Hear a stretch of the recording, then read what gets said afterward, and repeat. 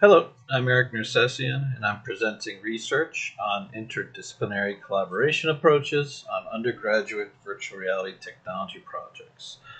The other authors on this paper are Dr. Margarita Vinikov, Jessica Ross Nersessian, and Dr. Michael Lee. We're all from the Department of Informatics at New Jersey Institute of Technology in Newark, New Jersey. So here at NJIT, we have an undergraduate program of computer science and digital design, and this presents interesting teaching challenges at the crossroads of these computing and design curriculums for interactive computing projects such as gaming and augmented and virtual reality as AR/VR development. We have found that project-oriented studio classes integrating computing and design students on emerging technology projects have led to positive learning outcomes for both types of students.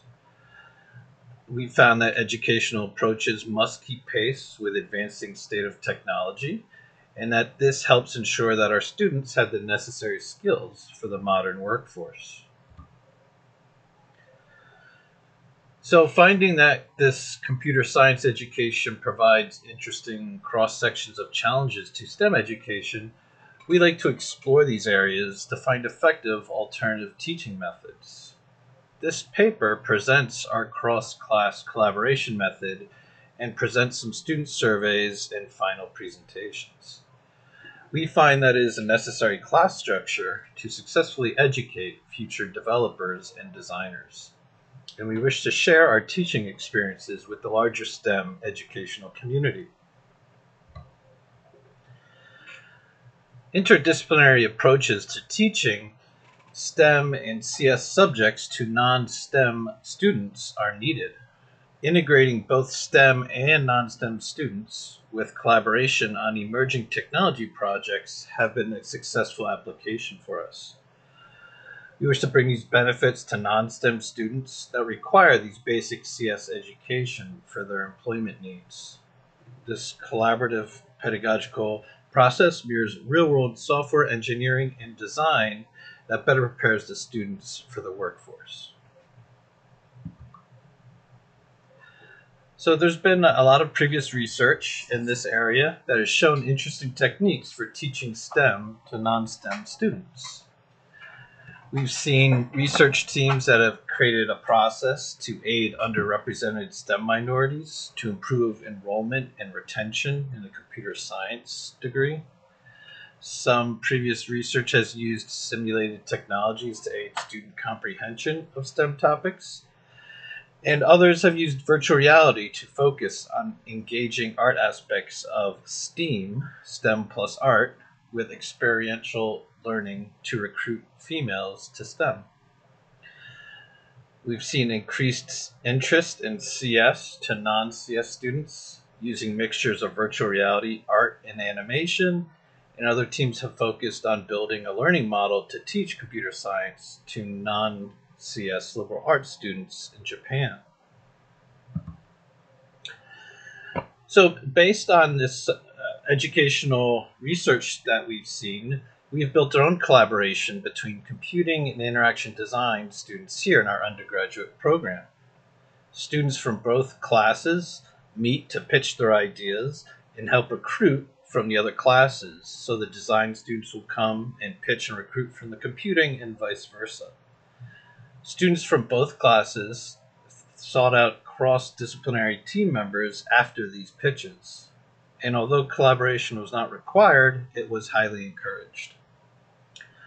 Both computing and design classes were structured around AR/VR projects, as they are the emerging technologies that both sides are extremely interested in pursuing.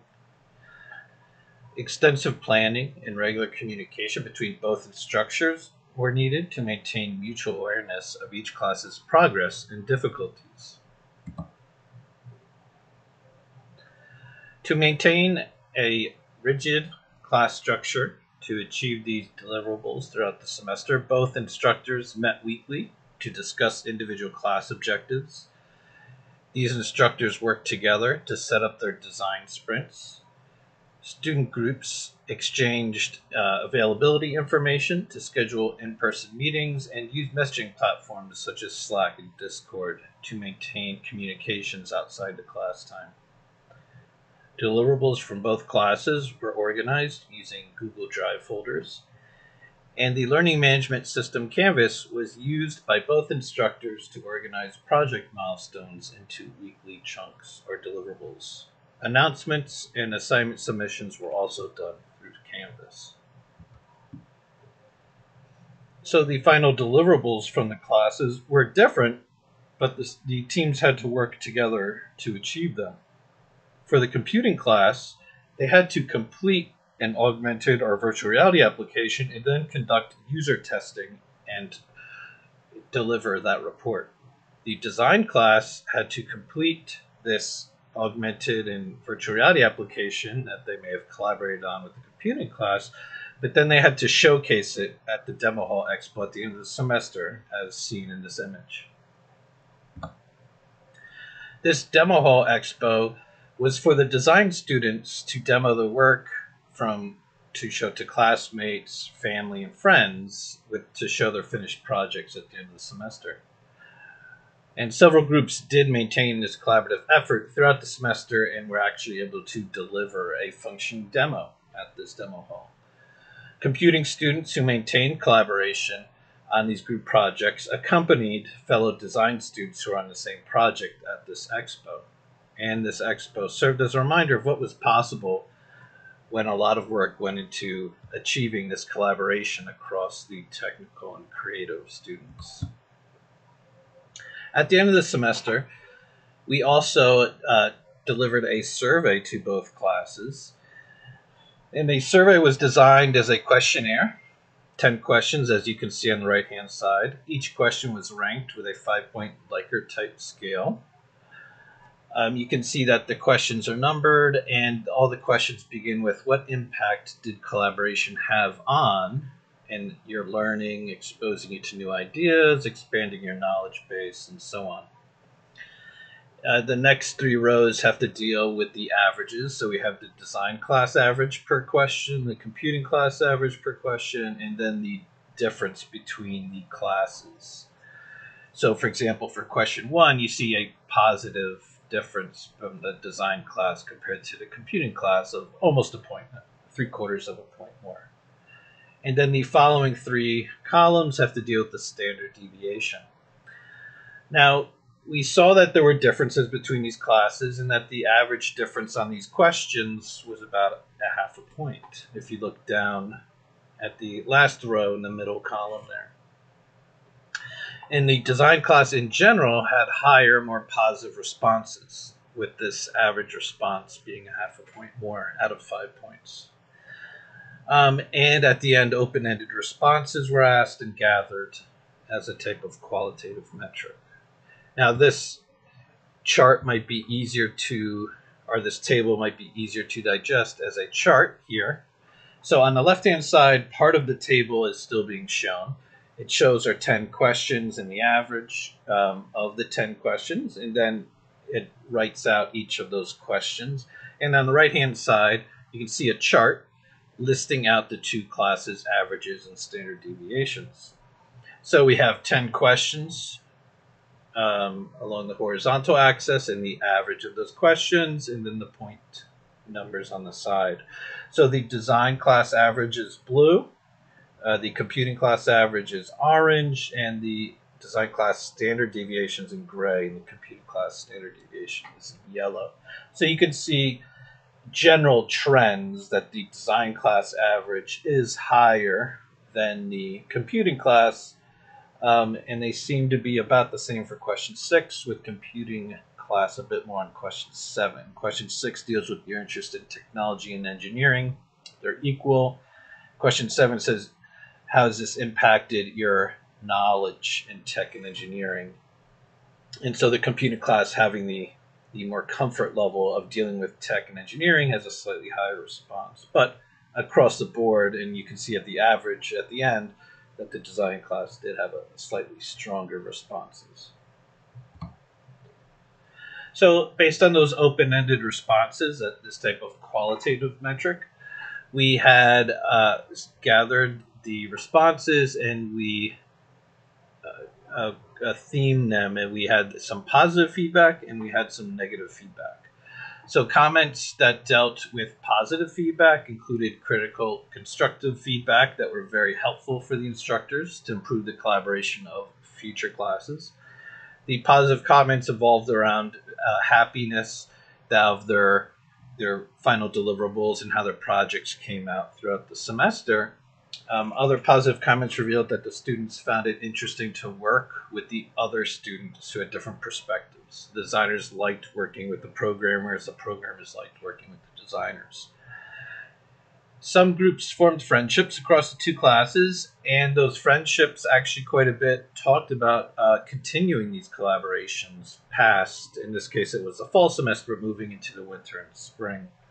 But it was just showing that once they crossed those thresholds of having to learn the other culture, the other language, the other profession, they found it very enjoyable and very inspiring to continue their collaboration.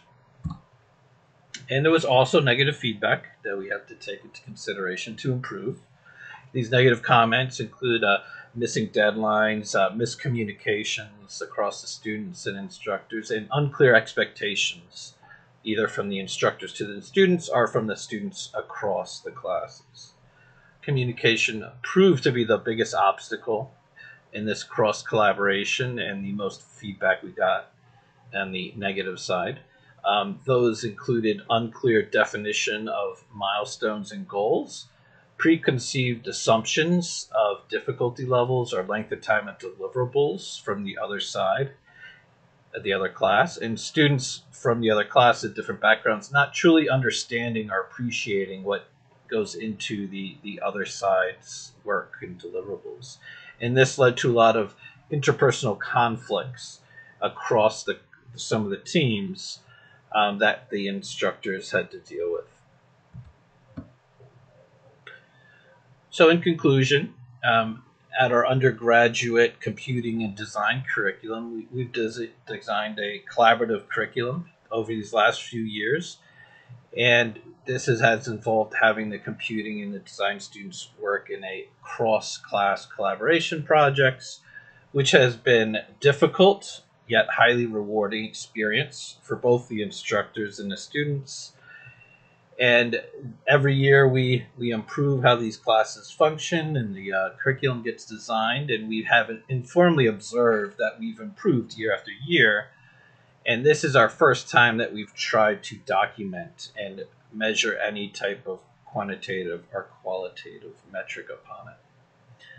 So our work shows that cross-collaboration is a necessary class structure in this type of interdisciplinary software development environment, and it's successfully helping to educate our future developers and designers, and it produces rewarding results for our students and instructors.